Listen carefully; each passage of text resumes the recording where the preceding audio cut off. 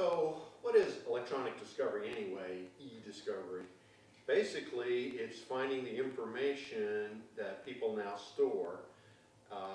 which means finding the information in computers, because people now store most of their information inside computers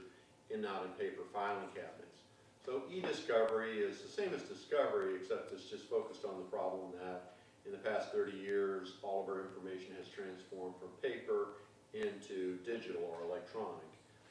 The reason that we're even having a discussion about e-discovery as opposed to discovery is that this transition from paper to digital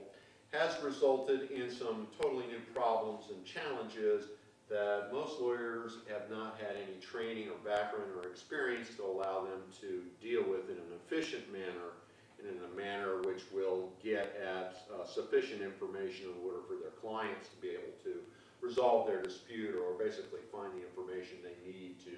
either prosecute a claim against another party or defend a claim against them,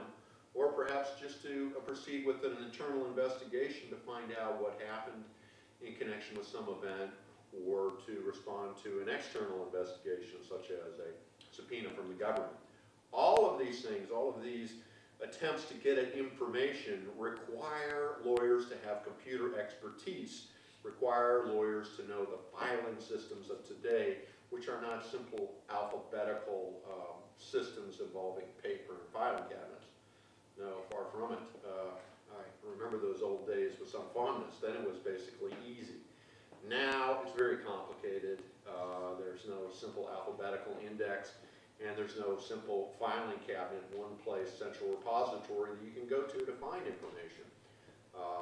Maybe some companies have it that well organized, but in my experience, most don't. Instead, you have to search through a variety of electronic storage systems, be they network servers, individual personal computers, laptops, in the clouds, on internet storage systems, in the iPhone or the BlackBerry, and the list goes on and on, CDs, DVDs, flash drives. It is just incredible the variety of different places where you can file information now. Or if you don't consciously file it, most people don't, it just sort of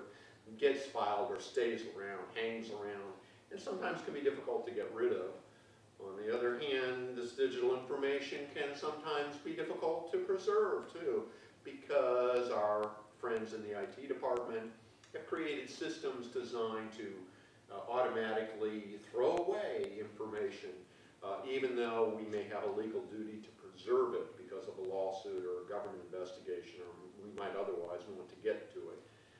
So this is a real challenge that has been created by the rapid technological evolution that we've all experienced in the last 10, 20 years or so, and this acceleration of change is actually increasing, so this problem is not going away. It's getting more and more severe and more difficult and challenging to find the information we lawyers need in the litigation process, which is why e-discovery has become a separate discipline, a discipline that partakes of the law, but also partakes of technologies in understanding computers, the digital world, and understanding the ever-changing technologies that we're all faced with, and what that means to the problem of actually finding the information that we need.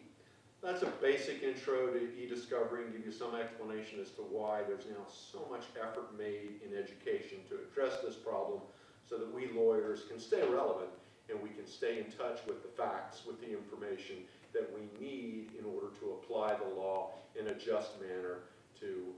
help society and fulfill